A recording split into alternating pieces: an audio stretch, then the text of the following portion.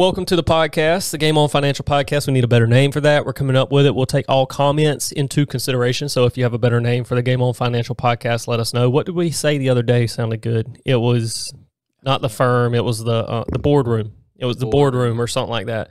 So we're coming up with rooms. We're coming up with ideas, names. If you have any, drop them in the comments below. Joseph and I have talked about it. This is going to be a weird show, and I'll get to us. I'm your local tax guy. That's Joseph. This is going to be a weird show. We're coming right off a hurricane. We're jumping straight into updates. Mm-hmm. This is like weird. I feel weird today. It feels, I told you, it feels like a Sunday because yesterday felt like Saturday. And like we came into the office and I texted you this morning, like, we're still doing the podcast, right? And you're like, yeah, I don't see why not. And I'm sitting in my head like, I don't either, but it just feels weird. Like, I don't know. Like, I assume you feel that way. We usually give like weekly updates on how the week's gone. And yeah, for anybody watching this after the fact, today is the 31st of August, and yesterday the hurricane, what was it, Idalia came through Florida, and then after came up through Georgia, which is where we're located on the East Coast, and it didn't end up being horrible here. Mainly wind is what we kind of experienced, but my power's been out for over 12 hours now. Well, yeah, going on like 16, 18 hours now. Yeah. And yeah, just mainly just a weird day. I mean, we worked from home, but power was in and out, flickering, and we definitely are remote and we can work from home, but just with all the weather going on and kind of watching the news and the updates, it definitely felt weird. And then without power last night, and for me at least, it was just kind of strange. So today is abnormal, I feel like. Yeah, being based in Savannah, it's always been weird. Every year we have a hurricane. We've had so many since just my wife and I moved here, since you've been here. It's weird because like there's all this anticipation and build up. And so those days leading up to the hurricane, it's not like wasted time, but it's just like, you're trying to figure out what's going to happen, what you're going to do, where you're going to go, travel. Yeah. You don't know what's going to happen. Then the hurricane hits, and that day you don't know what's happening. I worked all day yesterday for the most part, thankfully. And then lost power towards like 3-4 o'clock. It started kind of, power was in and out. So I kind of just shut down. But now like the next day we wake up and like, sun's out, everything's back to normal, and it's like, it just feels weird. It feels like all this build up to a hurricane, and by the time it hit us, it was actually really just a tropical storm, thankfully. Mm-hmm. Really high winds, but still just a tropical storm. Yep. I don't know. It just feels weird. So the podcast today, we didn't have a full day yesterday to go over topics and everything. So for today's topics, we had to kind of come, I guess, a little more unprepared than we normally are, but still more of just a kind of talking episode than a big topic episode. We normally, I feel like, have one centered topic that we frame everything around. Yep.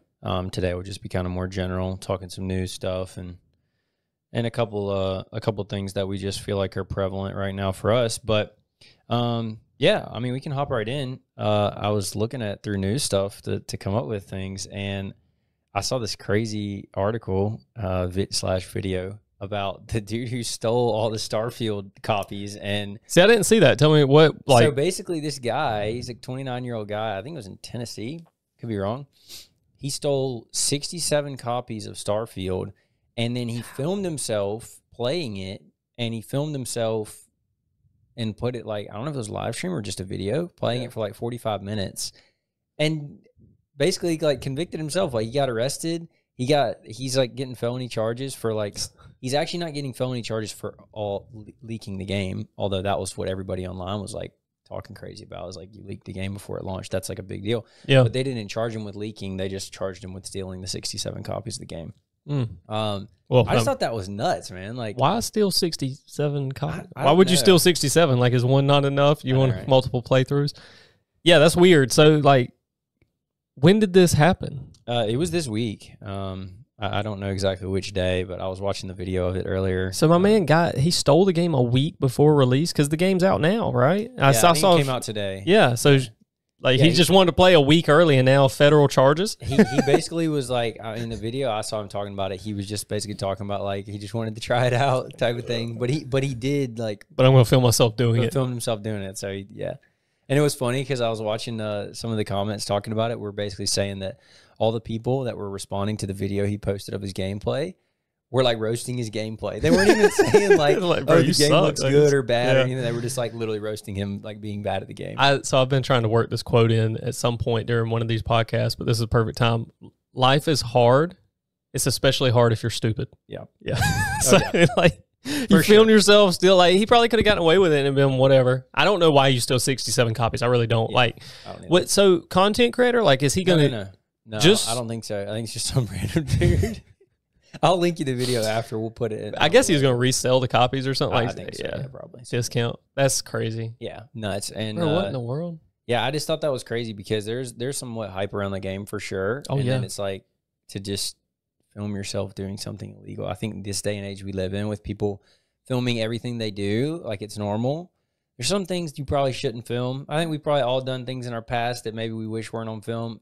Then they're not. Yeah. In this day and age, it seems like everything just ends putting up them on out film. there. Man, like you recorded yourself committing a felony. That's pirating. So yeah, but, I mean that's I just figured that was something we could talk about. Yeah, that's wild. What else you got? New 2K is coming out. I think in about a week. Saw a lot of people excited about. We have a 2K creator actually who I saw that and I saw he's been tweeting about it. So that'll be good for him. Obviously, 2K releasing every year is good for any 2K creators. Same Madden, Call of Duty, but yeah. So didn't Madden just release not long ago? Yeah. Because Kurt's been playing it. I've watched Kurt Benkert play a ton, and I did see some mixed reviews. I saw some people hating on it. Yeah. Well, I think that's Madden though. I mean, so we get so dialed in, especially with Call of Duty. But like every game that produces an annual copy, you know, people hate EA Sports the same way people hate Activision. Yeah. And they're gonna they're gonna hate Madden for different little tweaks to the game and stuff. Yeah. That's going to happen, and it's going to be the same thing we talked about last week. EA Sports is raking in money. They don't care. You have that core community of any game or any game developer that is diehard, and they know exactly kind of the ins and outs of it, and they're probably every year are unsatisfied because it's just the nature of that's just human nature is to be unsatisfied with something. And so I think you're not wrong. It's like in every different game inside of our industry that people play hardcore, that community is always begging for something. And if they don't get it, they're going to be outraged. I mean, it's kind of like you and I had the discussion. It was more of a heated debate, but talking about how COD is the same year over year because of the feel. Like, you know, a COD game, when you play a COD game, man, it's the same. Sure. And you're going to have the same core player base who, you know, you're going to have those casuals who buy the game and they play just occasionally when they have time, but the diehard people who are playing Madden all the time, they're going to notice the nuanced differences. They're going to speak up. And so, yeah, it's interesting, but I think, you know, going back to kind of Kurt playing it specifically, I think that's really good for him and his brand, just because if you watch his content, he's leaning more into like the gameplay, playing online, but coaching you through it while he does it. I mean, how often do you get like a true NFL quarterback that plays the game? It's pretty unique. That's awesome that he's putting out. Yeah, and it is really cool listening to him talk, and like before the snap even happens, he's telling you what's going to happen. I wonder if anybody does that with 2K, probably for the NBA stuff. Probably not. I don't know. You know, I think not from the NBA specifically, but you know, that's really interesting too. In that, I would love to sign a content creator who has played in the NBA before, and their NBA players are playing 2K, like, and just seeing that and hearing that, because I'd love to, like, when Kurt was actually in the league, seeing him in the game, that would have been sick, you know, and like having that. Did you see that video of Tyreek Hill talking about how he doesn't watch film? He just goes to Madden the night before and looks at the player stats of who he's playing against. That's ridiculous. No shot, right? Short. He literally, I think he was trolling. Obviously, I'm sure he watches film, but he literally said in the interview, he's like, you know what? Something's crazy about me. He's like, I don't watch film. He's like, just the night before the game, I just go get on Madden. I look at the player stats. He's like, you know, their speed, agility. Yeah, I was about to say, go see who can run with him. He's like, and then he's like, you know, I just base it off of that. So once I know, you know, where they stand. That's wild, bro. Speed kills. So he's got like a freaking 99 speed in the game, and he goes and looks, and he's like, if he gets matched up against a linebacker and they're an 80, like, no. House call. The face. Yeah, house call. No, so yeah, with 2K coming out, that's awesome. Madden just released. We're getting into that time of year where all the games are, you know, we're kind of getting into the fall, which, by the way, super excited about that. Yep. As we get into the fall, all the new games dropping, even Xdefiant before long. I didn't put that on here, but I'm excited. I did see there was an update. Yep. Basically, they were saying like because they are not because they're not releasing the same game year over year, and they're not using the same third-party testing that somebody like Activision would. They're having to go through a lot more extensive testing to get it to the point they want. Yep. And it was funny. They basically released and said our beta was actually a beta. Like, usually the beta is just the game and they're just letting you play it. They were basically saying, like, no, the beta is a beta, and then we let you play it for that long because we wanted that much feedback. Now they're making the changes. So where people are used to playing the Halo beta and then a month later it comes out, or COD beta and then a month later it comes out, this is not that situation. And so I think that's probably for the delay there. But I'm super excited for it, man. I think it's going to be really fun. I love that. I think that's the best test of communication too, is like, if you just let people know ahead of time, like, no, look, we know what the expectations are. This could be part of the topic later, but we know what the expectations are. Here's how we're doing it, and here's why. And if you think logically about it, like, it makes perfect sense. Like, yep. This was truly a beta. We didn't just let you play it because, like, yeah, everybody wanted more playtime. That's one thing. But we let you play it because we wanted the data points to see where we needed to make adjustments and changes to the game. That's perfect. That makes let somebody play for 2 days. You're gonna be so limited. Yeah, and that's perfect. That makes, like, when you think about it, like, that makes perfect sense. Take your time, like, bro. Like, if you take an extra 2 weeks for development time, that's a long time for them to grind out for 2 more weeks. Yeah. For us, it's like nothing. Like, bro, go play Starfield for 2 weeks, like, and then the game will be here when it's here. And I do think too that hopefully, I am very hopeful for it because they have been so transparent, but. Hopefully the extra time taken will show in the game. It'll be a good game. And I think that's where people don't necessarily mind if you take longer. If it ends up being good, it's where people, like the Call of Duty community, has gotten burnt, is they take extra time or they prolong things, and then it's not good. And then it's like, well, we had to wait, and it was bad. I think with Call of Duty, I mean, this most recent one, it's crazy, dude. They had all, like, slide canceling, bunny hopping, and all this stuff in the beta. Maybe not all those things were in the beta, but they have those things in the beta.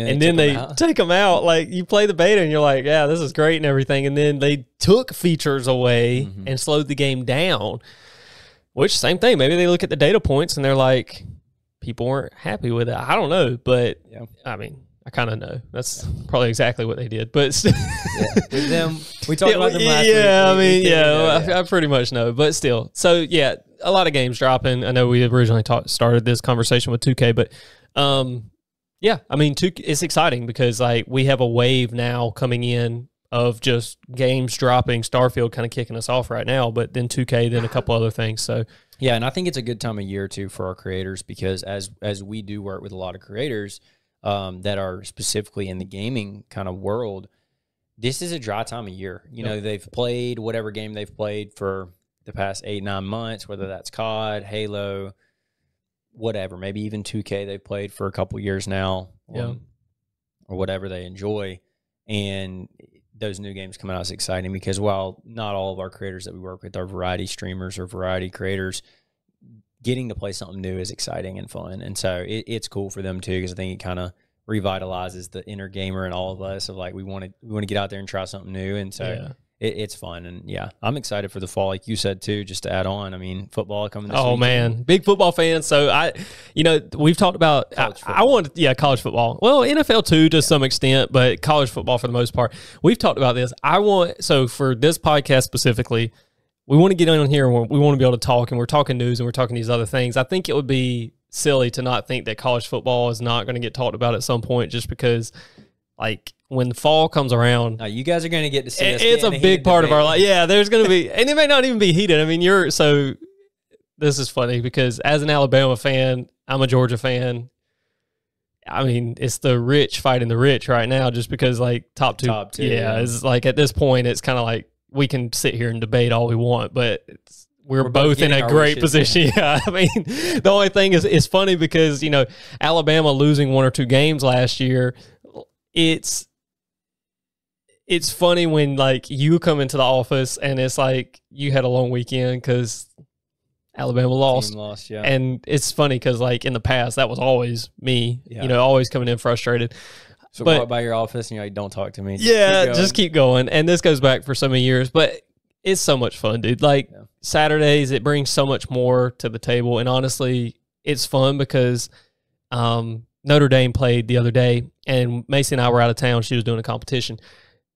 my mom sent me a picture of Sutton, my daughter, sitting with my dad, and they were watching the game, and Sutton was just like entranced by it, like just watching, and it was entranced. Is that a word? Entrenched and in a trance. I don't know. I think I just made up a word. I think I just made up a word. That's okay. But the big word of this big week word is, of the this week. Yeah. So but yeah, I love that because like I don't know, it's just a good family thing that I've always been involved with it. Always loved watching it. Grew up in the South. Football's a big thing. Football's a big deal. So. And just excited for the fall too. It's a time of year that we love. So yep, get out the flannels. Maybe our gym won't be freezing cold because they'll keep the air on, the heater on. We got this a little year. bit for that because it's still high 90s right now. So we got a little bit before the. It'll sneak up on us, dude. You just said it's August 31st, man. Like when did that happen, dude? It feels like I remember tax season so vividly. It feels like summer has been kind of long. We've had a lot of things we've done this year, specifically here, but just outside of this. Mm-hmm. We're walking into September. We don't have a lot of time. Like, I mean, we've got, September's going to be busy just because like you said, football's starting up. So like weekends are going to be busy. We've got a lot of travel coming up. TwitchCons in October. We've mentioned we've got football games we want to go to in October. So those weekends are gone. And then you've got other travel plans. We'll roll right into Thanksgiving. Then we're at Christmas and both of us have families living out of town. So we're like, we're going to be busy. And we talked about it earlier. This time of year is always difficult for us because it's hard to keep that focus and that, tax season is easy because everybody thinks tax season for accountants and even extension season, if they even know about extension season, think like, oh, spring and fall is when you guys are slammed. It's like, man, to be honest, it's like the summer's the only real break because the fall, there's lots to do, but we're also busy with with the holiday and stuff. So I definitely think, tax season will be here before we know it. We'll be doing a podcast in January talking about, kicking off tax season here soon. So definitely the year is flying by. Reviewing client lists, so a bunch of new clients signing, which is good. And then firing a bunch of clients. No, I'm just kidding. Firing some, but not a bunch. I mean, just going through that process and the administrative part of it, going over pricing, all of these things that you try and bake into the fall. And then we still have work, like truly tax work that we have to sit down and do. It's a lot. And it's a lot to ask when we've got people traveling. You and our communication generally not drops off in a bad way, but it drops off because you're going on a trip. I don't want to bother you. Then you come back and I'm going out of town. And it back and forth and just making sure everything stays flowing is difficult. I think that's something that this year we will definitely try to work on and develop is that process of communication when people are out of town. We talked about a few episodes ago, just like dialing our processes in here. And I think that is part of it too, is figuring out how we're not relying on any one person for something so that, if they are gone, we can pick up right where they left off and just kind of keep rolling. So I think we'll experience that this fall and, we'll work through that. But the beauty of that is clients as well probably also will be busy. I know a lot of our clients' monthly calls I've been talking to recently, they all have travel plans coming up.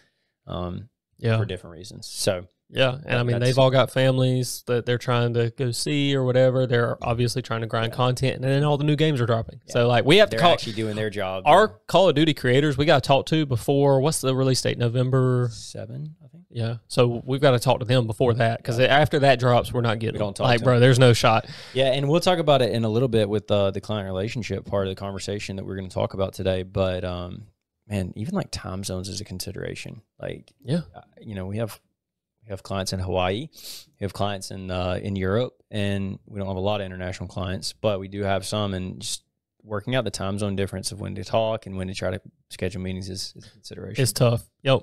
Next on the list was David Vonderharr. This happened right before last week's episode, and I didn't put it on there. We were already talking about Activision. We probably should have thrown it in, but David Vonderharr retired from Call of Duty. 18 years he was there.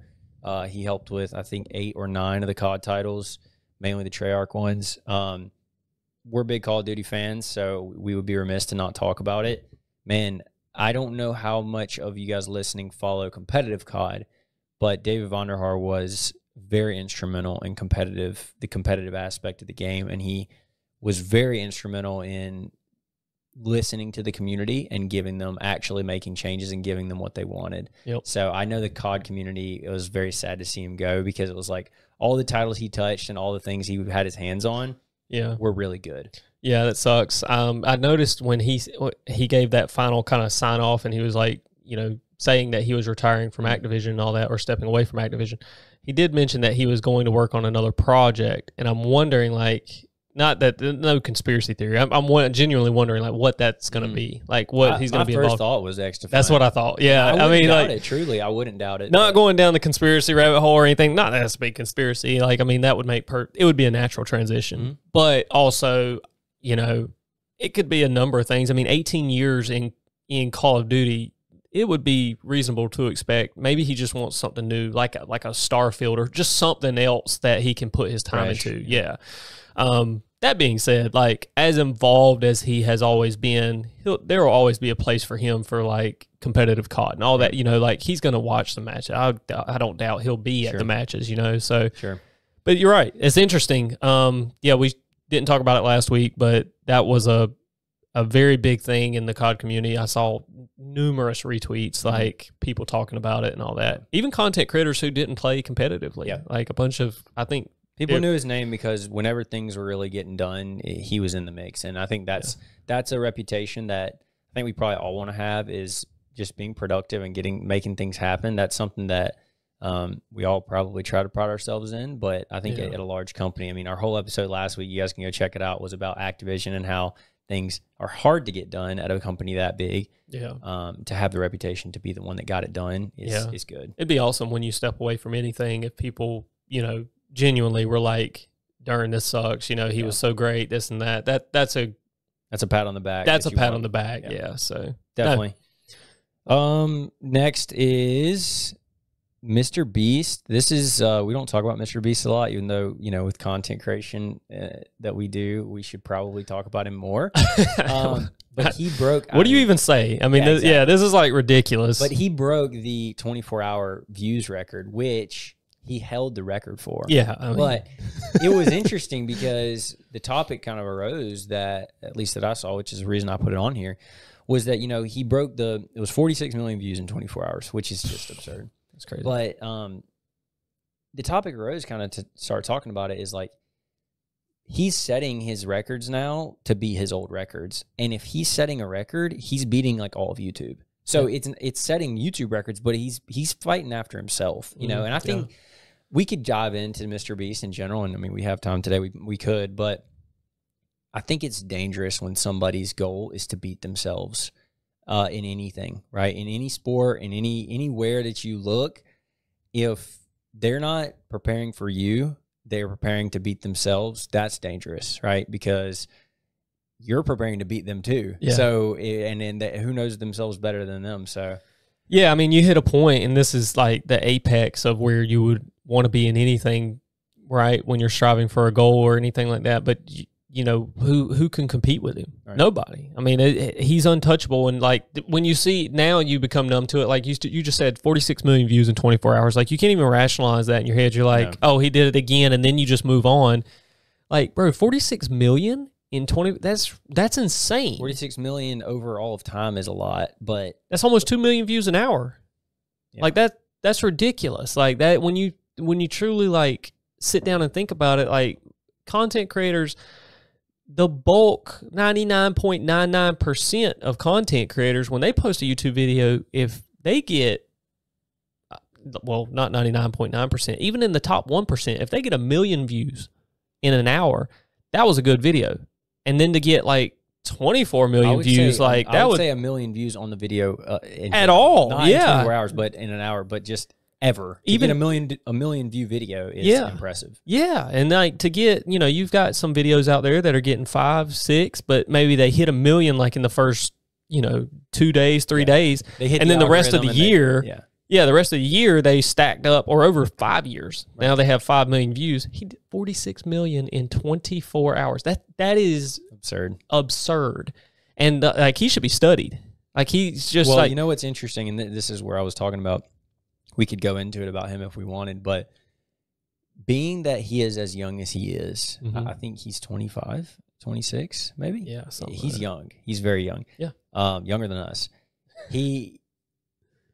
Not much younger than you. I think it was Alex Hormozy did a video on him, basically saying that he believes that Mr. Beast will be the wealthiest man in the world by a long shot, not even close to the richest people on the planet right now, which is a bold statement because if most people don't think about billionaires or multimillionaires, there being that many of them. But if you go look at the Forbes list, there's a lot of them. And there's a lot of them that are up there close to each other.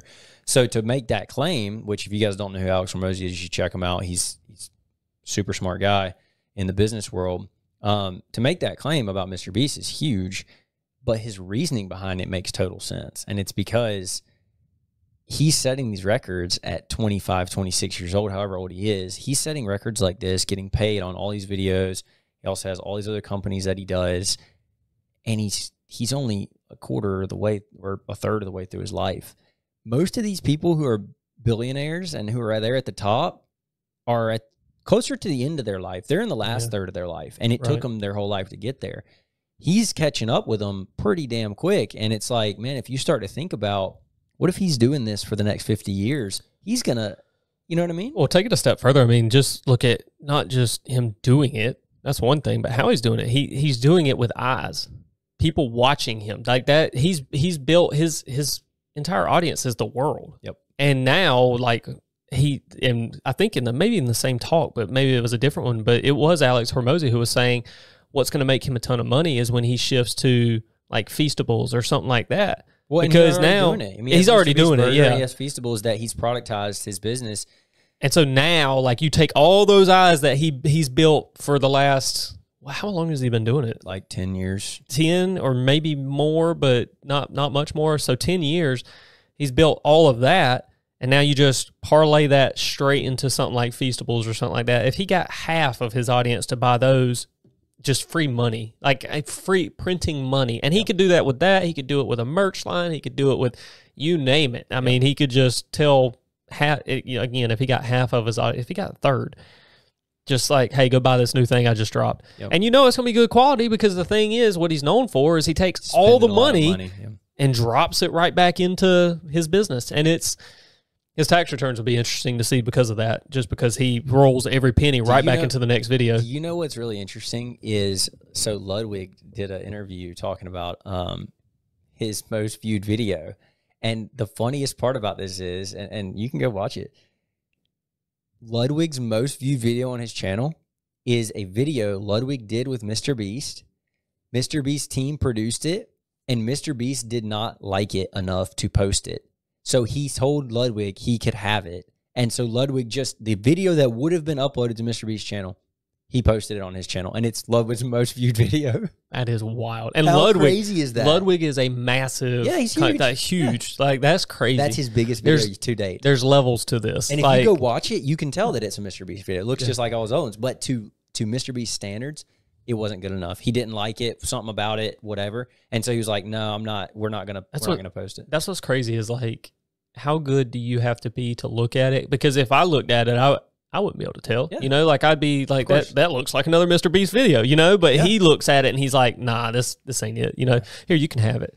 Like, wild. Absolutely. There's levels crazy for sure. And I mean, I think there's a reason why all the younger generation now is looking at him saying they want to be the next Mr. Beast. And he's changed the content creation industry, I would say, for the better, and really he's idolized now as, you know, the best, and there's a reason. But, pretty cool. I mean, and if you asked him, he'd tell you like he's doing what he wants to. Like, this is like his childhood dream. He loves it. Like, I love that. There's some Mr. Beast interviews out there that are really interesting. In him kind of giving away some of his secrets and how he does stuff, but pretty wild stuff. We should maybe do an episode on him. I think that might be cool. That would be a good one. Into strategies and kind of some of the ways he's done things that are extremely smart. Yeah, and also talk numbers. I mean, if you take like analytics wise, like just 46 million in 24 hours, what does that like actually mean? Like that, dude, he's making so much money. It's unbelievable. That's crazy. Yeah. And then taking that money, I mean, at some point, like, you couldn't spend enough money. I saw a video where he was basically, if a guy had to like capture him, it was a bounty hunter basically, and if he captured him, he got to keep, it was like $100K in a bag or something like that. And they like helicopters, everything, and it's like, when you watch it and you're thinking like, okay, Mr. Beast has a different expectation based on this and that, so treat it like it was a cinematic movie, right? And they have helicopters, this and that. Like, no, this is a guy who just made a YouTube channel like forever ago, and he's not just a guy. I mean, he's crushing it, but like, bro, he's got a helicopter in his video. Like, if me and you wanted to go do that right now, like, okay, let's rent a helicopter. Who do we know in Savannah that could do it? Like this and that. It's like trying to navigate that, and he just, you know what? If this guy captures me, I'll give him $100K. Like, yeah, like it's what? Unbelievable. It's awesome. But I think when you do think about, you know, you hear some of those things said by him and his team of like, oh yeah, we spent $1 million on this video, or we spent $10 million on creating this video. That sounds like outrageous, and it is a lot of money.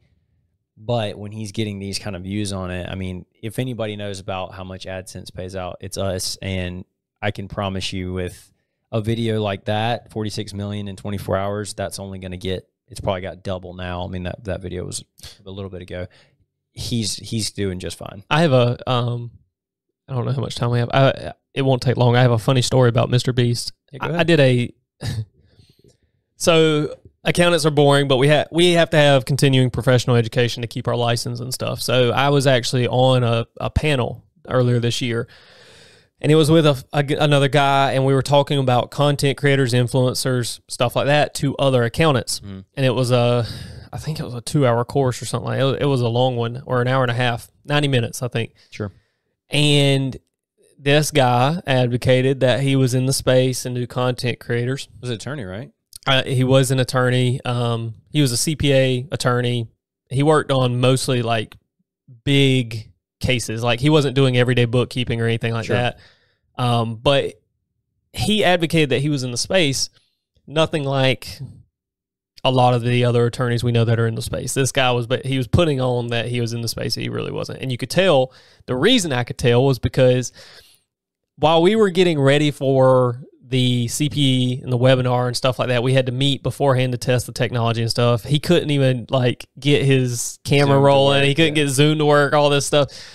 That's the worst. And it was like obvious, like, and then his camera, when he did get it rolling, it was like facing like, it was like his laptop camera, but he was sitting way higher. So it's like facing up at him and stuff like that. And it didn't look good at all. Yeah. And not that to be in the space, you have to have, you know, a camera or a microphone or anything, but it helps. Sure. And so this guy, we're talking, we're doing this little tech setup thing, and the moderator had walked off for a second, had to go to the bathroom or something. So he's like asking me questions and stuff. And Mr. Beast came up and he said, "What do you think about Mr. Beast?" And I was like, well, I mean, he's like the biggest YouTube creator. Like, what do you mean? What do I think about him? Like, I think is awesome what he's done, you know, but I don't know him personally, so I can't speak to that. And he was like, you know, I think it's just bullshit. I think it's fake. You know, he's just trying to get attention. And I was like, in my head, I didn't say so. I didn't know. When he hit me with that, I was like, this is completely random. Like, I didn't bring this topic up. He just hit me with this. And I was like, well, this is random. And I'm not going to sit here and hate on Mr. Beast. But in my head, I'm like, well, one, the entire purpose of YouTube is attention. Like, you're trying, it's attention. Yeah. So, but he was talking specifically, and it was funny to me how Mr. Beast across the globe got hate because he fixed blindness in 1,000 people. And gave away shoes to 200,000 people or whatever it was. And people are like, those were bad shoes and this and that. And it's like, man, like, what? This was like the first time, like, this was when all that was happening, though, like, for the first time and all that. And so this guy had apparently just seen this video. And anyway, he said that, and I was like, to the first time chat, by the way. Yeah, shout out. Oh, that's Mr. Matt Ranger. Hey, what's up, Matt? So we I had a conversation with him yesterday. So anyway, dude, we were sitting there and he's like telling me all this, and he's like, I think it's fake. It's kind of, you know, bullshit. I was like, he cured 1,000 people's blindness, and the guy was arguing basically he profited off of it. I'm like, is that not what you would like? What would you rather have happen? Right. Like, what's that's like saying a doctor can't cure, like, do surgery on somebody and they shouldn't get a paycheck. Yeah, like that makes no sense. And when he was saying it, and if I had pointed that out, like if I said, okay, let's be logical about this, like instead, the only difference is instead of like those 1,000 people paying him directly, he got paid because he got YouTube AdSense or Google AdSense and all that. And I'm like, how do you? I wanted, like, in my head, I'm like, how do you even rationalize? Like, what are you talking about? And he was just openly, he's like, yeah, I think it's bullshit. You know, Mr. Beast is just putting on a front and this and that. I'm like, what front? He films the whole thing. Like, there's no front. It's not like a trick or anything like that. Like, it's literally right there.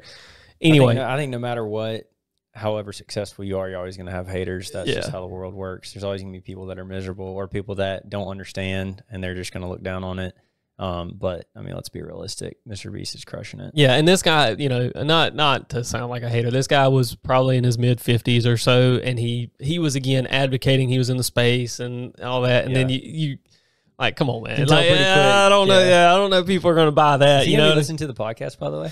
Probably he's not going to be able. He does. That's the thing. He probably doesn't even know what Twitch is. He wouldn't know how to log on to Twitch, and he was like, "Yeah, I work with creators, this and that." I'm like, no, you probably have a couple of creators who had weird tax situations, probably high net worth, high net income, but that doesn't mean you're like in the space, you know. And it was funny. Like just thinking back to that, you saying Mr. Beast, I'll kind of never forget that conversation because it was just really weird how that guy was one of those people who really like, he was mad about the fact that Mr. Beast would have the audacity to fix 1,000 people's blindness or something. Something you said when you were just talking about that though triggered in my mind a conversation I had yesterday, which is pretty cool just because, so I figured I would share. You brought up the thing about having a good setup, and you know, we use decent mics here when we're on client calls. We use similar cameras to the cameras being filmed right now. Yep. And you know, we have good setups, good lighting, these types of things, right? And I was talking to a client yesterday who is actually a client of our other firm, Wersini & Associates, which works with more traditional clients, not content creators or gamers.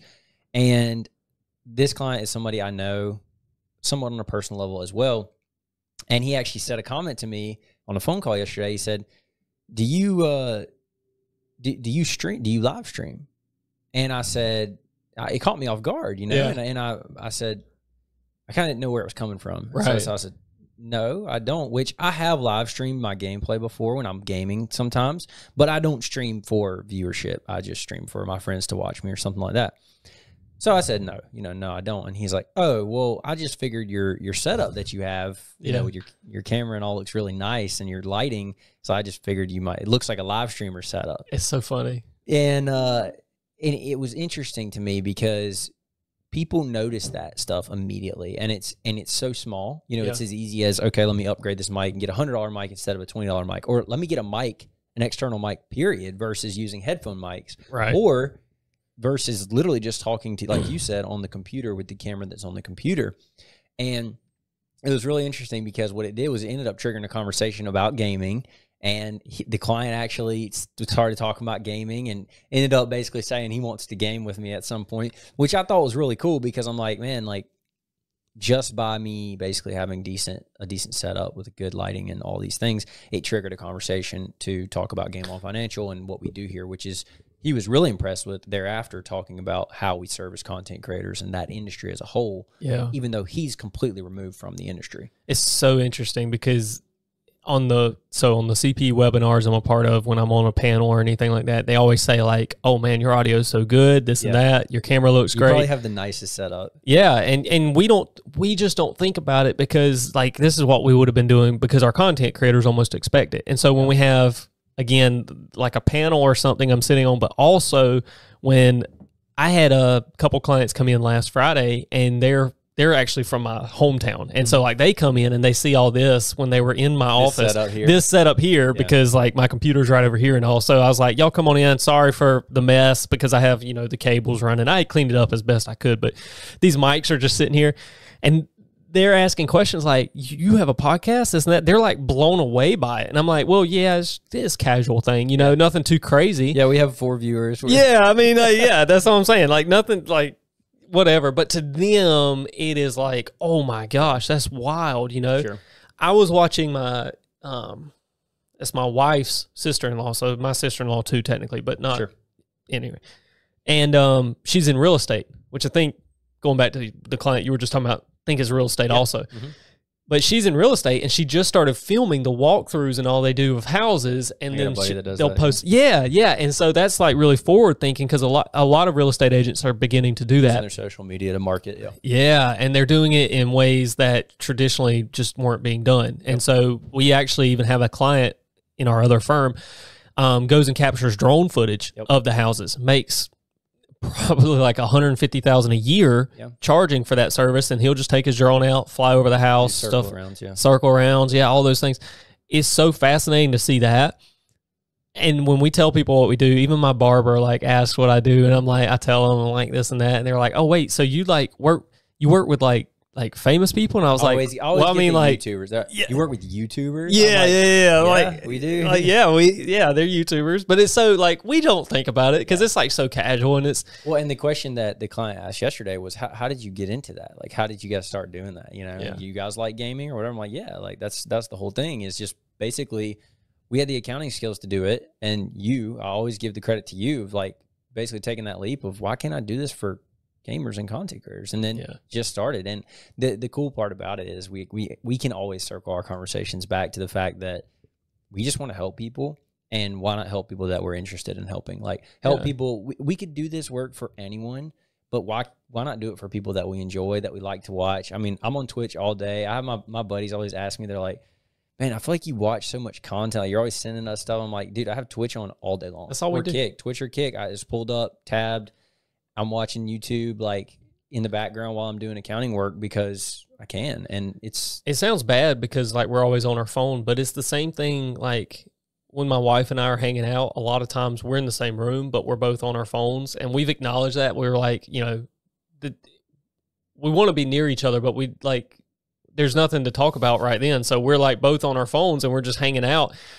And she's doing the same thing because a lot of her business is driven by social media. So when she's posting stuff, like this sounds silly because it sounds like an excuse to be on your phone, but like she's working, like she's responding to emails on her phone, this and that. And I'm doing the same. And yeah, you should unplug. Absolutely. You mentioned you were forced to unplug yesterday because of the hurricane, and you were like, I don't even know what day it is. I just started reading the book. I was like, like, what is happening? Yeah. And I get that. But that's the thing, dude, is like, that's the beauty in it, is because like when I get on Twitter, I do scroll. But honestly, a lot of times when I'm scrolling, I see all of our clients on there liking their posts, retweeting what I think is like. Just interacting with that community. Being a part of it, and then checking DMs, checking emails, doing all these things. How great is it that we get to do all that for our content creator clients just whenever? Like I could do it right. We're on this podcast. I could literally pick up my phone now while you're talking and do it if I wanted to, because it's so fluid. If you're disciplined and you can maintain the backside of that and really control it, I think it's awesome. Well, and why wouldn't we do that? Don't get that in accounting with other industries. Yeah, you just talked about with like real estate, which is the other side of the business that we do some of.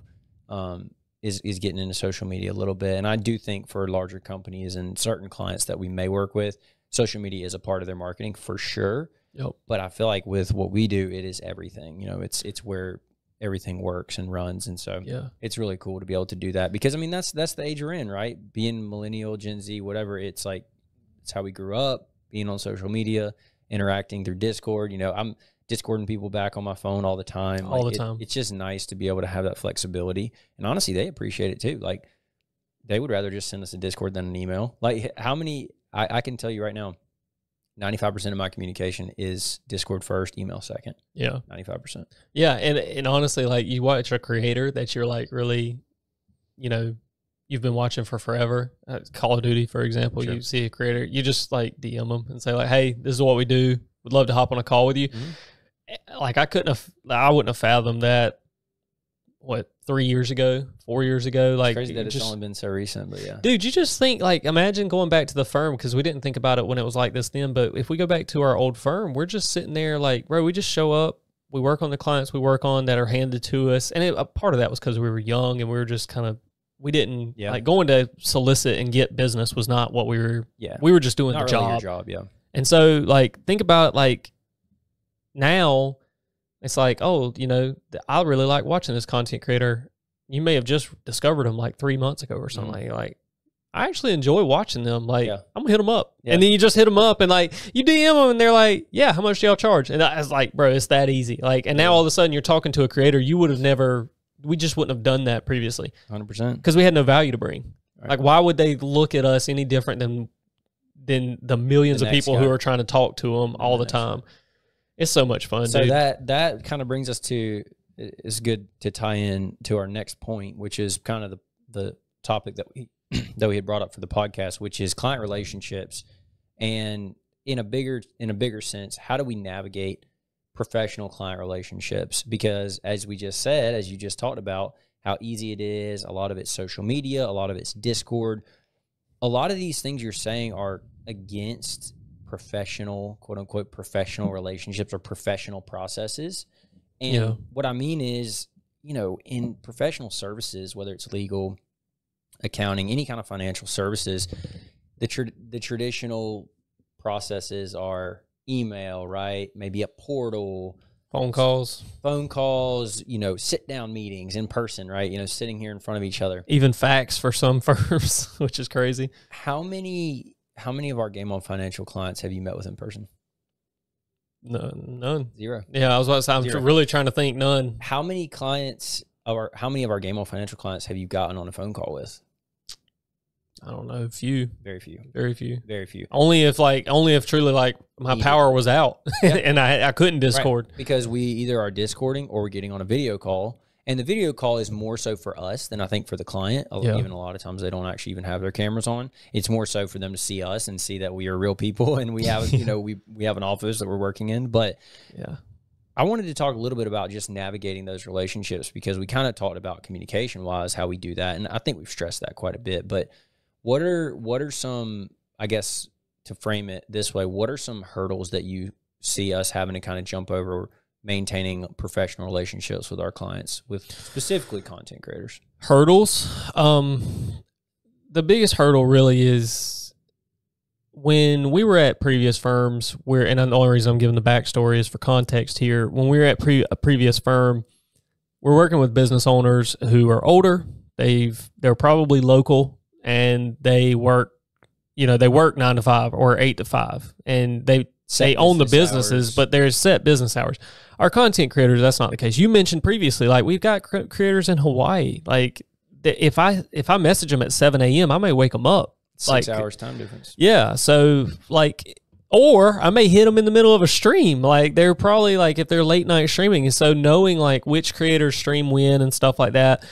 A lot of our creators don't have a set schedule or anything like that. So, their streaming is random, which means if that's how they're making their money and that's dictating the flow of the rest of their lifestyle, then, a lot of times they're going to get to us kind of last. They're going to check their emails last. They're just going to wake up that day, they're going to stream, and then whenever they get off, they're going to take care of all the other stuff. So would you say priority level-wise, we're just a little lower on the list than we would be for a traditional business? Yeah. I mean, with a traditional business, and there are pros and cons to it. So, with a traditional business, if you message them after 5, you're not getting them. Mm-hmm. Versus, with Discord, I Discorded somebody at probably, it was 7 or 8, thinking they'll check it when they check it, And they actually got back to me. I was trying to get a signature. They got back to me right then. Mm-hmm.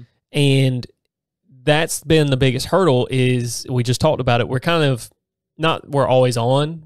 I have no problem turning my phone off and just saying, I'm not responding anymore today. I'm done.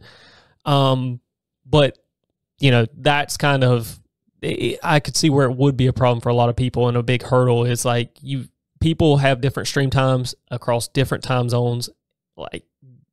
When they get back to you, sometimes if the client is difficult to get a hold of, when they're ready to talk, you got to be ready to talk. Job what we're doing. Yeah, make sure that happens. And you got to know who those people are, because that's not everybody. And you may say well, that's not the way it should be.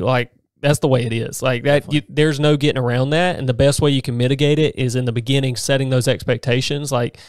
We have a client right now, not part of Game On, but client's not responsive at all until they need something, and then they give us a 24-hour turnaround. It's almost laughable for us. And I think some of those situations, maybe it is expectations on our part, and maybe we should just reach out and tell them, hey, that this isn't how it works, or we're not a good fit. And those do arise. But I think we've done that. I mean, navigating a professional relationship in the sense you're talking about with Game On, that's a great point that you make of the scheduling thing. I think something you hit on too when you brought up of a more traditional client, business owner, 9 to 5 is even maybe a maturity level, right? Oh, yeah. Something that a lot of people think about, but they don't think about is a lot of content creators, gamers, people that are doing YouTube are younger people, right? They're our age or younger. I'm 27, you're 30. We have very few clients that are older than us. We have a couple, but Yeah. but not many. Not many. And there's a component of that, of being in a professional firm that we've been in before, in a corporate America environment. Certain standards are kind of just known, certain communication standards, certain ways you present yourself, that a lot of content creators don't know, and they haven't had to know, because maybe they've been creating YouTube videos since they were 18 and they're 22 and they're doing just fine without those standards. And that's 100% understandable. So I think from that standpoint, just a maturity level, not in the sense of like this person's truly immature, more so of a professional relationship. Yeah. They don't necessarily know kind of some of the things that we almost expect, even though we don't know that we do. That's a great point. We have, I mean, we were working with doctors, lawyers, you know, we're working with other accountants trying to get things done. We're working with business owners who, for the most part, are probably have a higher education degree. Mm-hmm. And so you think about that, like in high school, you're not learning like how to email back and forth, how to correspond with people, this and that, especially not in a professional manner. And when you go to school, college, you don't necessarily learn those, but again, kind of the maturity thing, like you're growing up, and like that's part of college, is like developing that. And then you go into the workplace and you kind of learn it.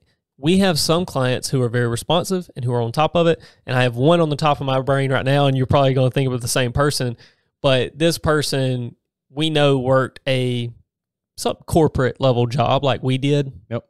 And it shows through. And it shows through. Like, she's super responsive, and she's super, like, when it comes to respectful of your time, all these things. Yeah, now, all of that. I want to say on top of this is we're really more so just talking about the inner workings, not more so of our expectations. Because to be quite honest with you, it's been a change for me to learn this, because I've had to realize clients are going to forget about meetings, and clients are going to Discord me 10 minutes after the meeting and say, oh man, I forgot. Can we do this later today? And and it's taken a learning curve for me. It really has, because I didn't even know that I had those preconceived notions that is like, until you show up to the meeting when the meeting is. If you book the meeting, whatever. And at first, it really was one of those things where I felt like, you know, kind of like disrespected a little bit. And then I had to start realizing it's like, that's not how they work. That's not how they understand it. Yep. And it's not disrespectful, because they're not being disrespectful at all. They're truly they just forgot, and they don't have a schedule like I do. And so navigating that has been, I definitely would say, a hurdle. However, now that I know it, I just Discord them a day in advance. I Discord them 10 minutes in advance or an hour. And then if they miss it, we just reschedule. And I don't take any disrespect, because I know it's not, you know, against us. Coming from a firm that was much more strict and traditional, it is weird, because a lot of the things that we do now, we didn't even know the options were available. Yeah. You know, I mean, you're wearing a long sleeve t-shirt. Like, that was never happening at the previous firm. And like here, when we got here and we started doing this, like, you just strip away the unnecessary stuff. Right. And then you realize, like, holy, like, I've got so much more time and so much more flexibility to just, like, all I'm trying to do is help. Like, I just want to help them. Like, it doesn't matter. Like, yeah, they don't show up to the meeting. Like, well, I can't reschedule later because of this. Like, wait, yeah, I can reschedule later. Like, if it means getting this project done, like, yeah, I'll reschedule later, depending on what it is. You know, sometimes I can't, and sometimes I don't, because I don't want to, because I have something else I want to get done that day. And we're definitely not saying we don't appreciate when people are, you know, on time and, you know, show up and all these things. We definitely appreciate it. But more so what we're saying is just navigating those relationships. We have that understanding now of just knowing that some creators, their schedule is 1 p.m. to 1 a.m. and ours is more 9 to 5. And, you know, we've had to shift that. And now it's not really 9 to 5. You go to the gym every day about 4 o'clock, and then usually you work some more at night. And it's because you realized, like, am I really getting anything done between 4 and 6? Like, probably not. People probably aren't responding to me. But if I'm on from like 8:30 to 10, people probably are online. And so you've kind of shifted schedules that way. And I think that's been a learning curve for us, but I think we've been able to definitely be successful with it. One of the things I have on here is, like, how are we trying to break the mold of those, you know, maybe preconceived notions or traditional processes? I think that's kind of what we just talked about, right? Is like, we don't want to be known as okay, if I email them at 5:01, I don't get a response. Like, no, we want you to be able to get us anytime. Yeah. And not that we're on call. There's plenty of days where I don't respond till the next day. But we don't want creators to feel like they have to send some fancy traditional email with great grammar for me to be able to service them. We're trying to get a job done. Like on Discord, wherever, like if the only formalized thing we have to make sure we do is for security purposes. Of course. Got to make sure you're not sending, like, I don't want you to send anything with your social security number, address. Don't send that in Discord. Like I tell every new creator that we sign, I tell them that. Yeah, it's like, please don't. Not because, like, yeah, that could get the job done quicker. I understand that. But there are certain things, like, we do need to take our time. Like, I know it's a little bit slower. Please do it this way. We got to be safe here. And we have requirements where we have to do that. But, yeah, we're trying to get a job done. Like, if I'm going to formally email you and then that's something, a method you don't check, like in the past, yeah, we could probably get away with saying, like, I emailed them like three, four times. And my manager was actually really good back then. She'd be like, well, did you call them? Well, did you, whatever, how did you drive over there? Like if you have to, because the point is not like reaching out and covering your ass. The point is getting the job done. And with Discord, with email, with phones, with like, bro, that's all we want to do. Yeah. Because ultimately, we know, one, like, getting the job done is what gets us paid. So, like, I'm trying to get it done. I want projects in and out as fast as possible. But two, that's what the client wants. Like, that's why they came to us in the first place. They just want it done. I was talking to a client yesterday, and I basically told her exactly what you just said. It's like, my goal is not to bother you, not to be on top of you all the time, but my goal is to just get this handled for you and have it done. So when I'm reaching out for a meeting, it's because I just need you so I can get the job done. You came to me for a service. I'm trying to get that done. So that's why I'm reaching out. It's funny because we think alike, and we're always like, hey, look, don't want to bother you. I know you're busy. I know you're doing this. Right. But all I want to do is get this off your plate. Yeah. Right. All I want to do is get it done. Shout out to Brooke for a first time chat. Hey, Brooke. Got to get you on the pod, by the way. Yeah, I got to get you on the podcast. Like, come join us. But yeah, that's the thing is like, if I don't respond, it's not because I'm ignoring you or anything like that. I'm just, usually you and I think people appreciate this. They may not come out and say it because at the time, like during tax season, people want to know right then. Right. But we're pretty regimented, right? We have a schedule, like I'm trying to get this done and I lay out my projects for the day and this and that. So if somebody texts me middle of the day and I don't text them back, it's more so I've literally turned my phone over and like I'm trying to just get it done. That being said, what other, like, there's not, like, you're not discording your 55-year-old accountant. Like, those projects drag, and to some extent is, this is why you don't have to use us, but use an accountant that's, like, up to date, because your project, you're going to be pissed because your tax return's dragging and you don't know why, and the accountant hasn't called you. It's because they're busy, and you're like, well, that's stupid. And like, well, maybe it is stupid, but that's the way it is. Yep. It works in reverse. The same way we say, like, we have to adapt to our client schedules. They stream at night or they stream early in the morning, so we respond at night, this and that. Like, you as the content creator, if you're trying to get an accountant to get your work done, don't go to the 55-year-old who's still doing everything by paper, because it's not going to happen. And it's unrealistic for you to expect that. Definitely. When your tax return drags, that's why. And then you say, well, I mean, I pay $700. I pay a lot of money. Like, apparently not enough. Yeah. I know, like, the market speaks. Like, you may not be paying enough money, because if you're only paying $700 and they have 10 other projects that are paying $7,000, your work's not getting done. Like, it's just not, because during tax season, our time, we have to pick. Yeah. What are we going to get done? That's what it comes down to. Right. Well, last question I want to harp on is just the time that it takes, right? How much time would you say that it takes to develop these relationships? Because you actually brought this up to me this morning of, we have clients that come on and we don't really feel like we get them in the rhythm until maybe a year after they've been here. At least. And that's for a lot of reasons, right? It could be for they just had back taxes. We're going backwards. We're doing returns in years past. It could be for a number of reasons. It could be communication. The client's not on it, whatever. But how...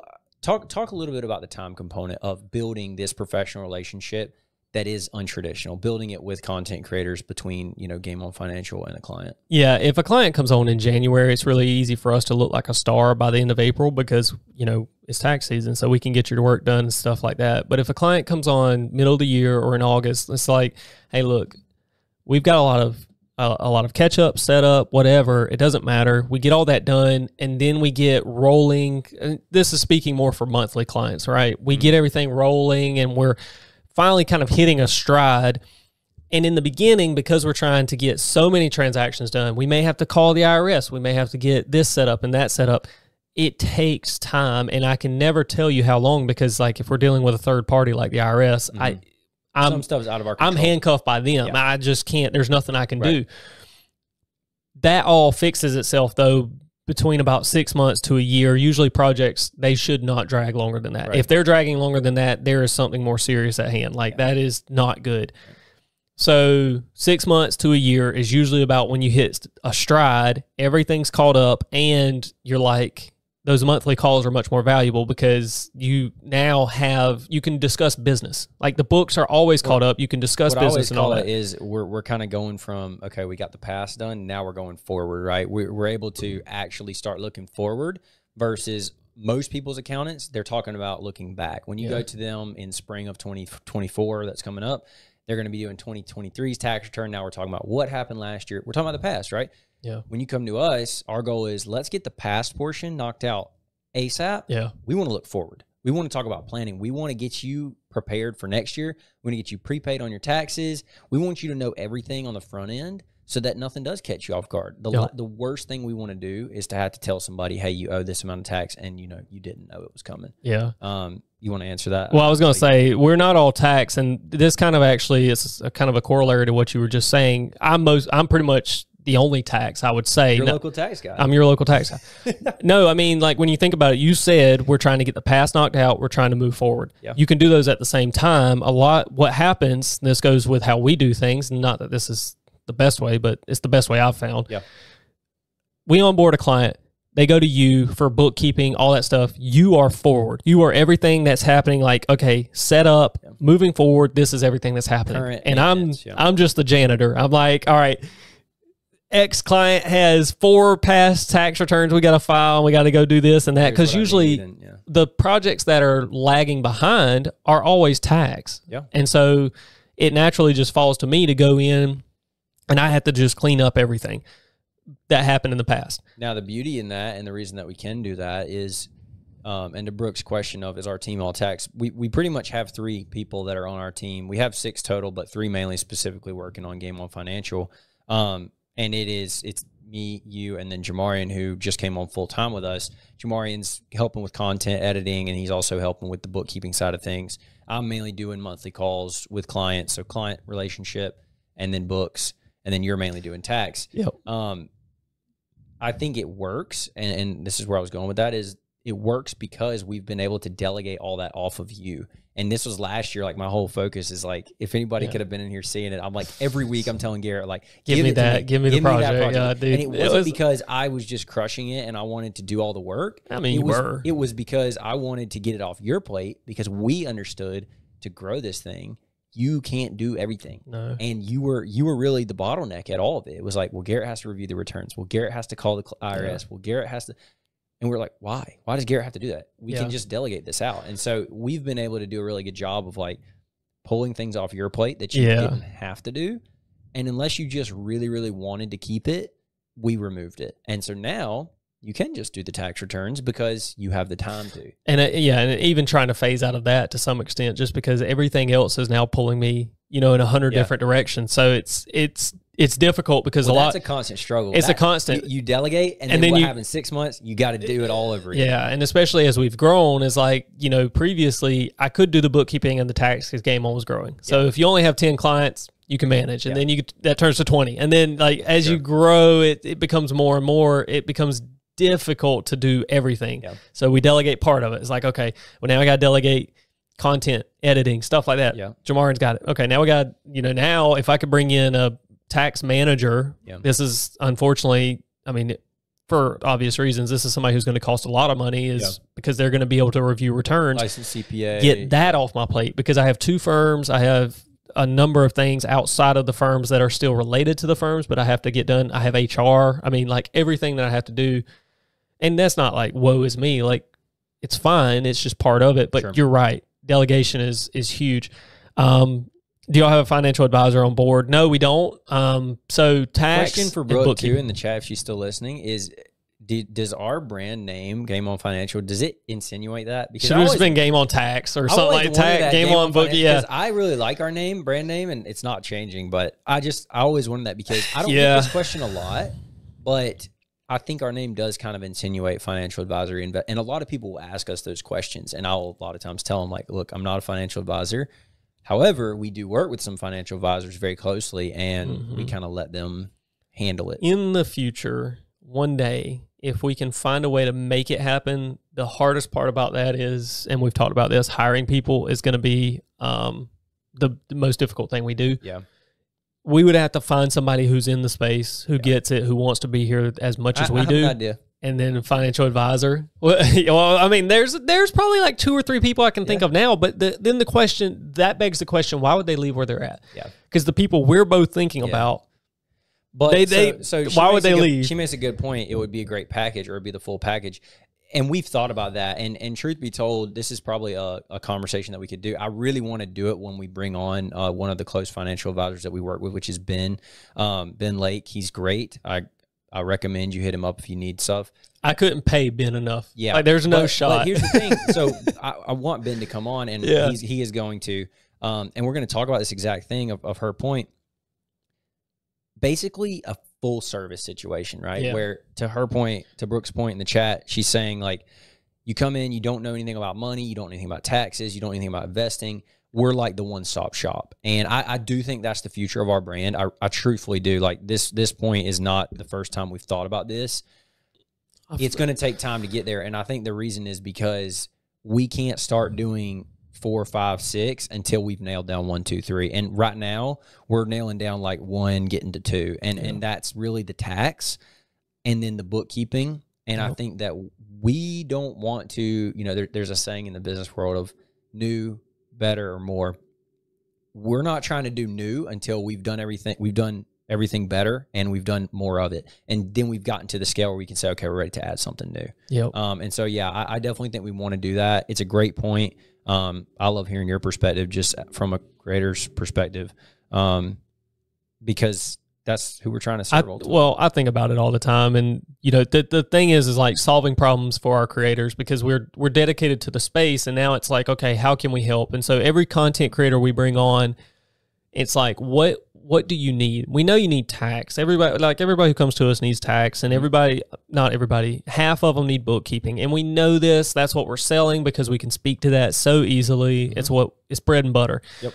But then what other problems are they facing? A lot of them face agency problems. They can't, you know, they have huge followings, but can't seem to like monetize it. Can't monetize it, can't get these brand deals and these sponsorships that they should be getting that we see other creators. And so we say, we know people. When it comes to legal, you know, we know people. When it comes to financial, we know people. Having all that in one place would be great. That being said, again, actually doing it, we could do it and launch an absolute subpar service right now. And if we did that, that hurts the brand, and it's us getting ahead of ourselves. And that's what terrifies me, is like, let's nail down what we're doing 100%. Until it is like perfect. We onboarded a client. How many hours was it the other day? 4. 4 hours. So we had a new client. So we had the call with the client. That was an hour there. And that was, the client was looking for a CPA. They made a decision about 2 weeks later. Joseph scheduled an onboarding call. In like 4 days. You got on the call, set everything up. That call maybe took an hour. I don't know. You can speak to it. Yeah. Not quite an hour. Passed to Jamarian. Once you did the initial setup, Jamarian clears transactions, comes back to you for review. You look at it. You're back with the client for questions, and onboarding's done. It's like that compared to where we were a year and a half, 2 years ago is ridiculous. Yep. That compared to any other accountant. I don't know another accountant touching that. Like 4 hours is insane. Yep. That, like, if we can do that consistently now, so now we've done that better, can we do more of it? Like, can we do that consistently can we scale it? For 10 clients during tax season? Because if we can do that, nobody's touching us. Like, that is ridiculously good and efficient. Then it's like, okay, like, now take the breadth of clients that we have, the client base we truly have now, and it's like, okay, could half of this client base that we've built, could half of that benefit from a financial advisor? Should we look at bringing a financial advisor on board? Yeah, because to be honest with you, and this is a good point as well to make, to Brooke's point, a lot of our clients, even if they do bring up financial advisory as a topic, they don't really need it. And what I mean by that is usually the problem is cash flow. With almost all of our clients, they may make $200,000 in a year, but they only have, $20K of it because they spend it a lot. And that $20K is probably going to be what they pay their taxes with. Yep. So then now we're saying, well, yeah, you should definitely see a financial advisor and get something invested. And then the advisor's like, we want to invest 10% of your earnings this year, whatever. And they're like, 10%, that'd be like 25K. And then they're like, I don't have 25K. And so they can't even start. And so I think the knowledge surrounding it, which to Brooke's point, this is really our goal right now, is where we can't maybe service that. Maybe right now we're just outsourcing. We're saying, hey, go check out Ben. Hey, go check out Nick. Hey, go check out these other people that we work with, and really just referring them work. We can educate people on it, and we can make content like today we're talking about to say, if you're a content creator and you make over 100K of revenue a year on your 1099s, you need to talk to a financial advisor. Yep. You can't pay them to do it right now. You can't set up a plan, but you need to talk to them and get some information. We can just start to do that. Start the relationship. If nothing else. Yeah. And that's honestly, that's what a lot of us professionals on this side are trying to do, is just have the conversations.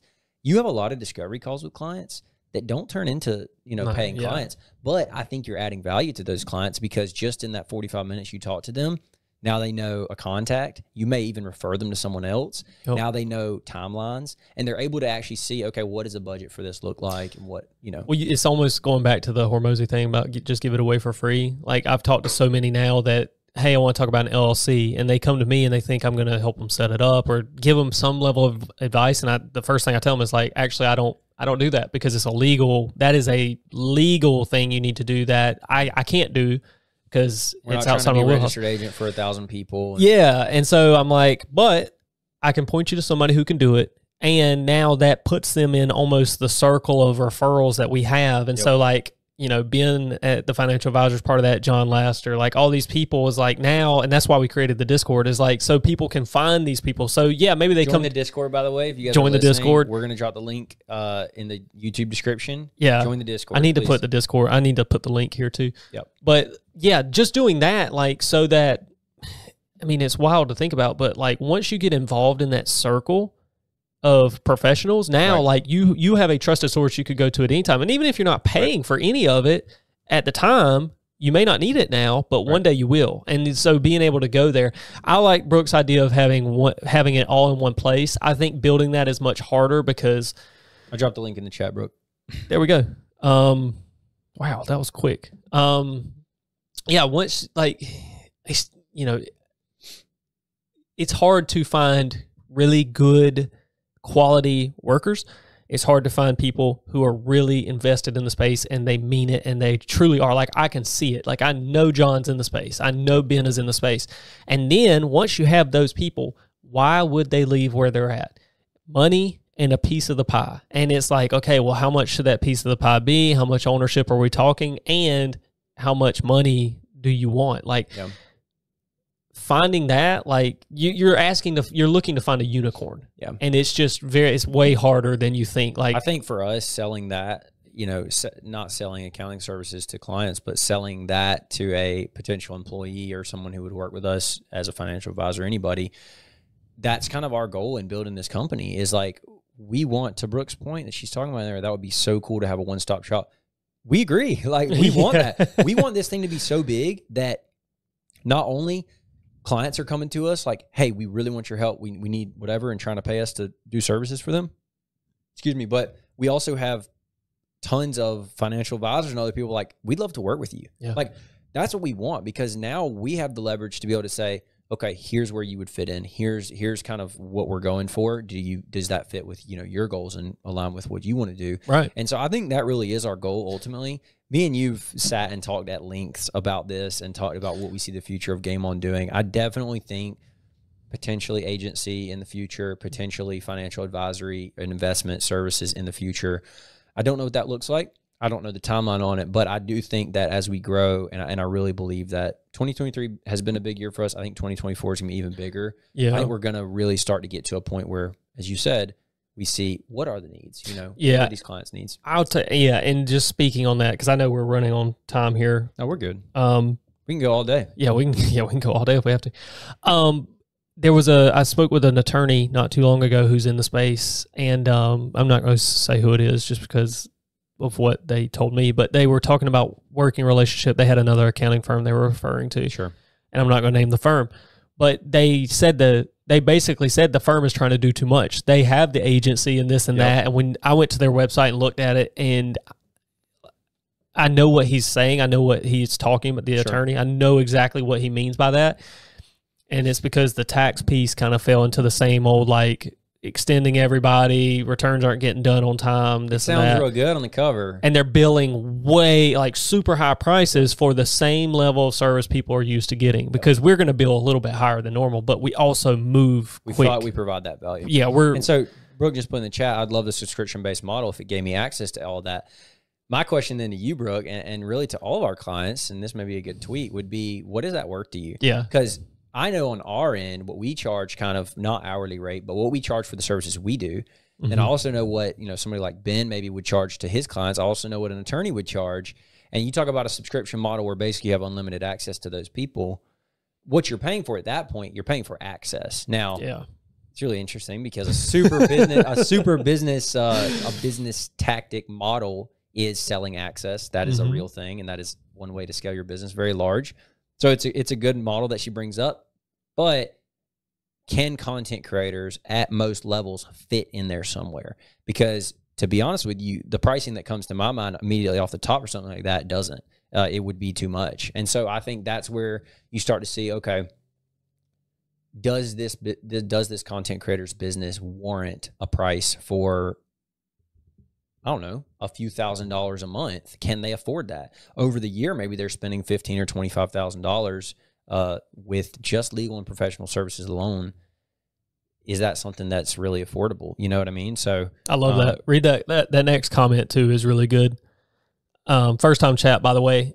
Yeah, shout out, you're absolutely right. So here's the thing, in going on that and what you just said, so for our time, for an attorney's time, and by the way, an attorney and an agent, we're going to say are the same thing here. We're going to say they're synonymous, even though there are attorneys who focus more on the legal aspect, maybe setting up LLCs and stuff like that, and then the agents are looking for brand deal sponsorships, but those folks are usually attorneys who can review contracts.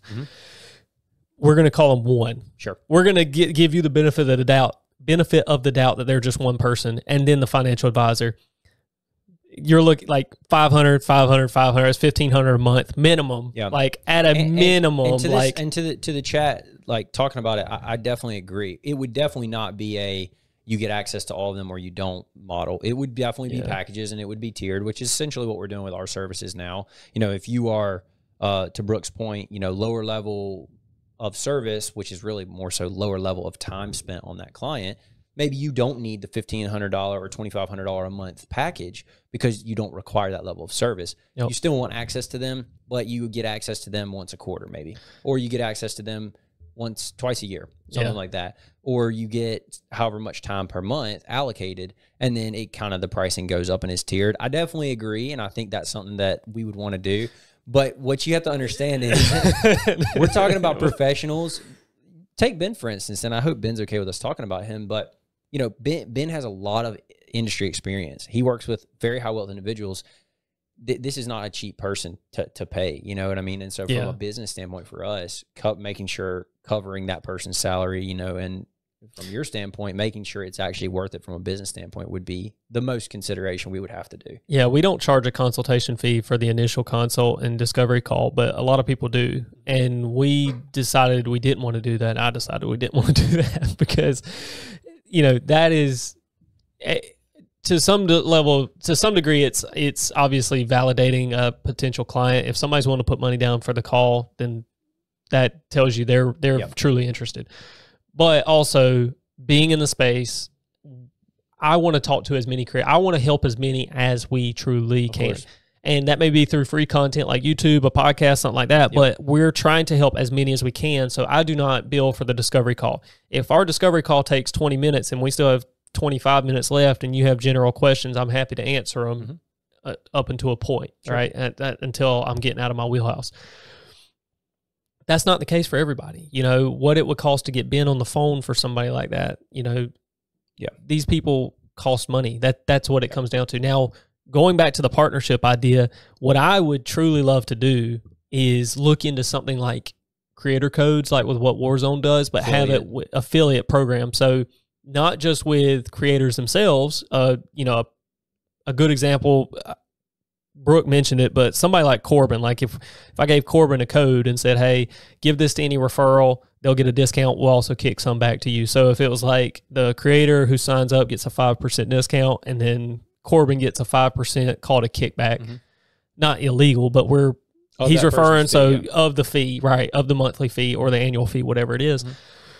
That would be dope. But now we're out 10% margin, so we got to find some kind of math there that makes that worth it and profitable. But doing that, we could also do it with our partner, the people we partner with, people like Ben or somebody like that. If they send us a person, we could tell Ben, hey, if you're sending somebody to us, give them your code so that they can use it when paying for our subscription or whatever. Because then, one, Ben is incentivized to send us people, which I think he's doing anyway, but it's another incentive. We get to give back to Ben for doing it. Love that. And also, now the creator is getting a small discount. And it's like they benefited from knowing Ben and Ben sending them here, right? So, like, anybody who knows Ben now is getting that benefit. Maybe they don't sign up for our services, but again, going back to the original point, at least they can start the conversation with us. They're not ready to buy yet. That's fine. We've had the conversation. We have your email address. Just help them. That's it. If we help them by just telling them they can't afford it, that's fine too. I don't want to do it right now. Maybe in December.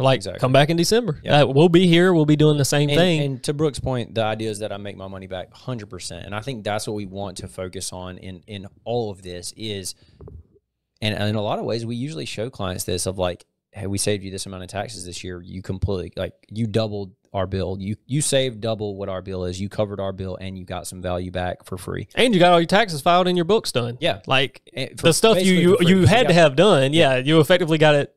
You got a return on your investment for something you had to have done. Right. No matter where you went. Which doesn't really happen anywhere. So yeah, I definitely think that's something we need to raise our rates.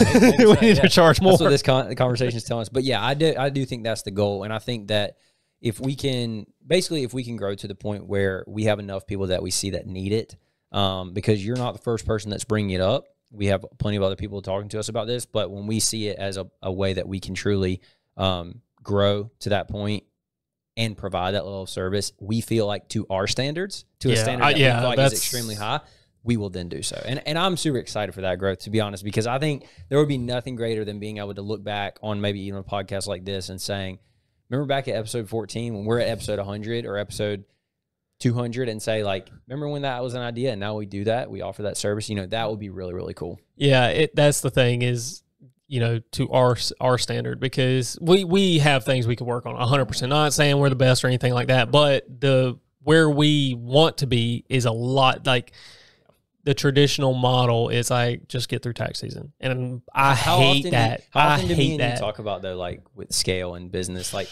me and you were talking about all the time, like how can we grow this? How can we get in front of more people? How can we? How do we get to X number that we want to get to? It's like we talk about these things all the time. So definitely not the first time we've brought it up, and I think we're both really excited for the future. I need a financial advisor that wants it like we want it, like that wants to be like sitting down to do this podcast on Thursdays, which we said we're going to do every Thursday. We're going to do it at this time. We're going to record them. We're going to put them on YouTube.